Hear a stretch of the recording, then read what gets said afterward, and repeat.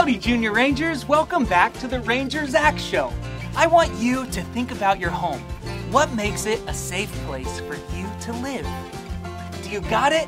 Well, did you know that all plants and animals on Earth need safe homes just like you? And the special places that plants and animals make their home is called habitat.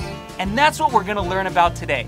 So pack your bags and come along for another very exciting adventure as we learn how habitats make a home.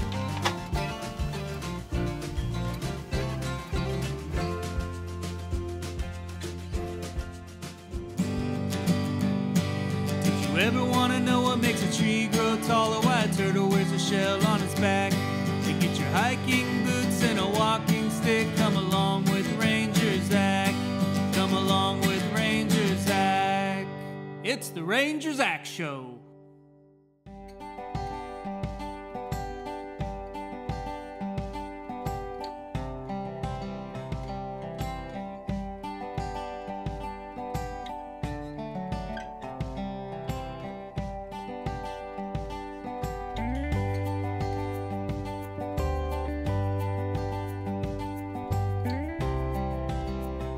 There are many different types of habitats that can be found throughout the world, like mountains, forests, deserts, and grasslands.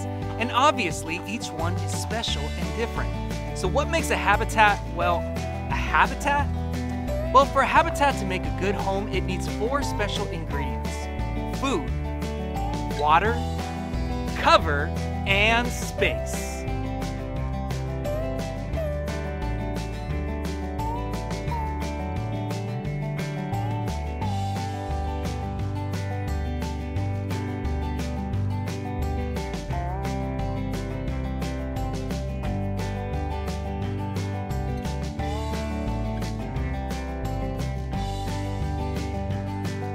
You can think of a habitat like a community. And in this community, there are many different plants and animals all living together. And they depend on one another for their survival. This is because every living thing has to eat. So, for a habitat to be a home, you need plenty of food for all the plants and animals that live there. Some animals eat plants, some eat bugs, and some eat, well, other animals. And this relationship creates what we call a food web. Every food web starts with the sun. And this is because plants use the sun to make their own food. Now there are animals out there that only eat plants, like deer, gophers, and rabbits. When an animal only eats plants, they're given a special name: herbivores. Do you remember when I told you that some animals eat only meat? These animals are called carnivores. Birds of prey, snakes, sharks, and mountain lions are all carnivores, and they eat meat. Check out these teeth. These belong to a mountain lion. These sharp teeth help a mountain lion catch and eat their prey. Chomp, chomp, chomp, chomp, chomp. Habitats are home to animals that aren't picky eaters either. These animals eat both plants and other animals. They're called omnivores. Omnivores include bears, squirrels, and even coyotes too. Habitats are also home to decomposers like insects, fungi, and bacteria. And they feed on decaying organic matter, like dead plants and animals and even poop. But just look how many decomposers have made this old log their habitat.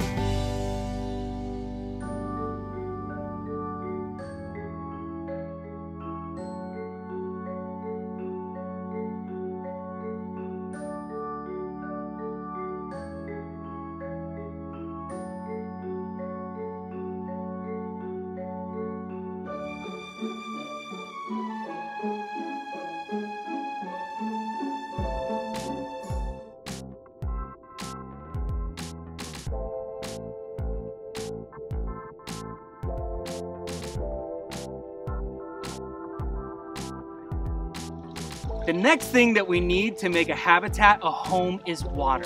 All plants and animals need water to live, and some habitats are lucky enough to be full of it, like lakes, rivers, swamps, or a pond, like this one, where this western toad has made its home.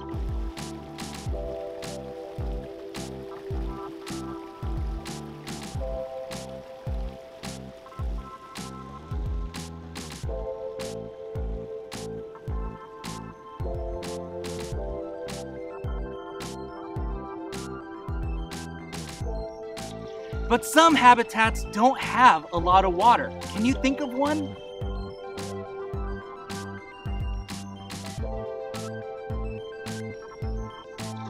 That's right, the desert.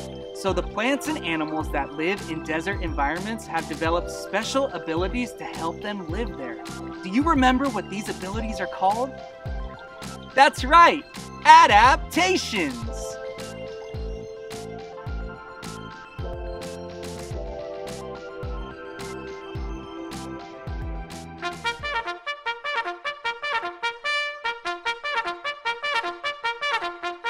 Are you ready for your Rangers Act fun fact? Well, here it is. This is a stink bug, and it's well known for being able to make a stinky smell just like a skunk. But it also has a clever adaptation for gathering water. It'll stand on its head and collect dew on its back, which then drips down to its mouth, giving them a refreshing drink.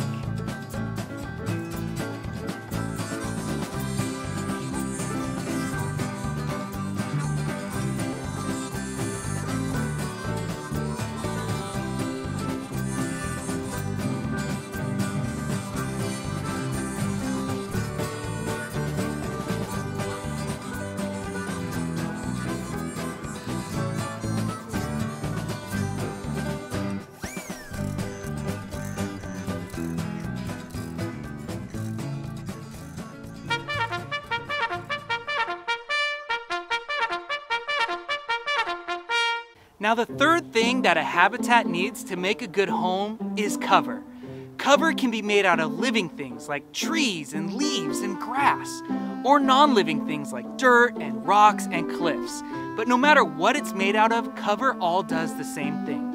It provides the materials that animals need to make their homes. The wood rat behind me has used the cover in its habitat to build a nest. Let's see if anyone's home.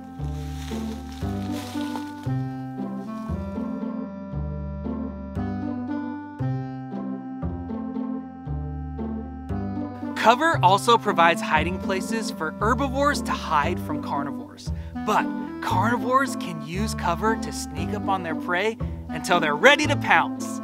Let's have a look and see how other animals are using the cover in their habitat.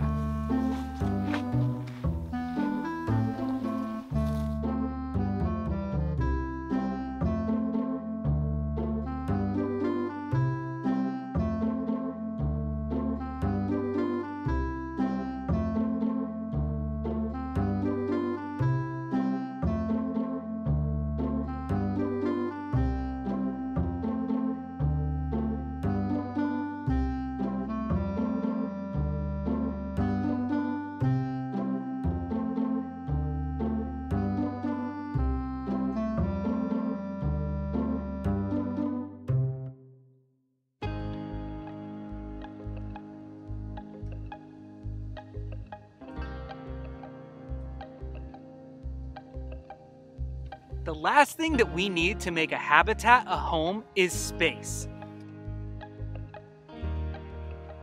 Space means that the habitat is large enough for a plant or animal to survive. Think of an insect. They may only need a tiny place to live to find all that they need to survive. Compare that to a bear or a mountain lion, and they need a lot more space to hunt, find a mate, and raise their babies. Look at all this space.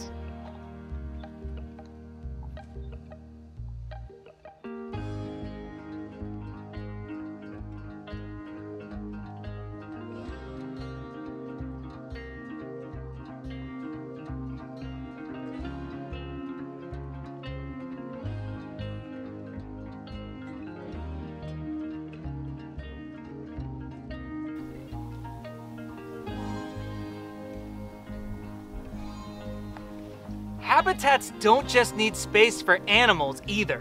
Plants need space to grow as well, and some plants need a lot more space than others, like this oak tree that likes to spread out and stretch.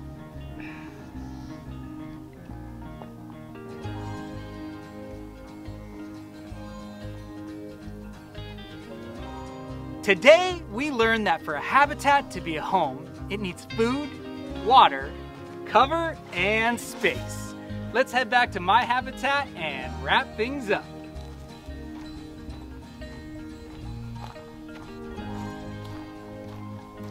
Hi Junior Rangers, welcome back to my habitat, the Ranger Station. Now before we say goodbye, let's welcome back your friend and mine, Pearl the Squirrel. Hi Pearl, do you want to do the Ranger Roundup with me? Well okay, let's do it.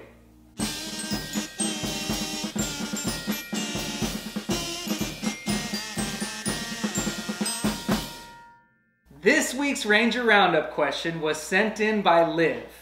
Hi Ranger Zach, I have a question for you. Why does the ocean make waves? Well Liv, that is a very righteous question. But it's actually not oceans that make waves, it's wind. That's right. Waves are created when wind blows across the surface of the ocean, creating energy. When that energy hits a shallow coastline, it creates a wave and begins to break. This makes a killer tube that we can hang 10 in, brah. Well, I hope that answers your question. Now let's do the Junior Ranger Challenge.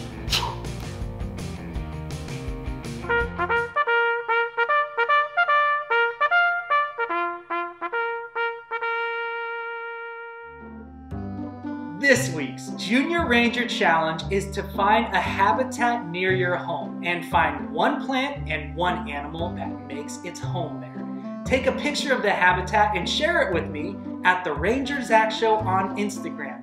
And you could be featured as one of our Junior Rangers of the Week. And don't you forget, Junior Rangers, new episodes of the Ranger Zach Show come out every Monday. And make sure to like and subscribe to our channel so you don't miss any of our exciting adventures. So until next time, Junior Rangers, there's a world of adventure right outside your door. So get out there and go explore. This is Ranger Zach and Pearl the Squirrel, over and out.